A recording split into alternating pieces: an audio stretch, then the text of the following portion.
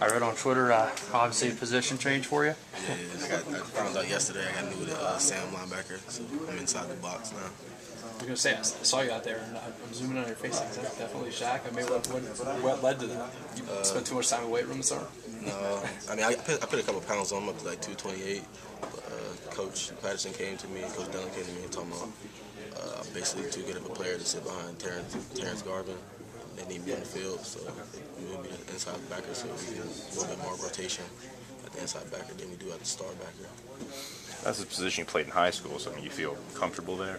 I play a little bit more outside, more a little free blitzer than I am right now. So what was day one like? I mean, I'm sure it was a lot more technical work than actually like getting used to the position.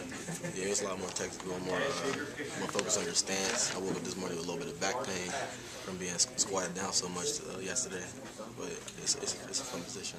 But you just found out as you were like on your way onto the field, or earlier? I found out the day that we had to report back. And I had a meeting with Coach Patterson for about 20 minutes, and he basically told me that it's a move that's going to help me get on the field. So I was all for it. What was your initial reaction when he mentioned that to you and talked to you about it? It wasn't so much of a reaction because I basically kind of knew during the summer because the strength coaches wanted me to put on some weight to be able to play inside and outside. So it wasn't a reaction. It was more like, okay, it's finally official.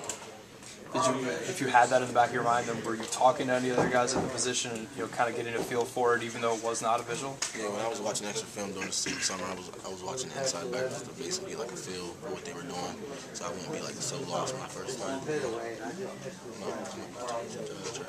I know that it's still a ways away, but getting on pads and actually doing some action at the position, what do you think the biggest adjustments will be? Yeah, when we put the pads on, I'll be able to really find out if I like it or not.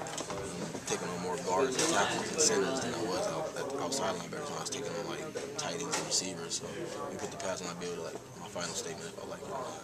You go over to Mike Joseph and say, okay, this is the new position. What do I have to change? Yeah, he basically told me that I need to put on more muscle weight and lose a couple of pounds of my body fat and just keep my speed, maintain my speed, and I'll be all right.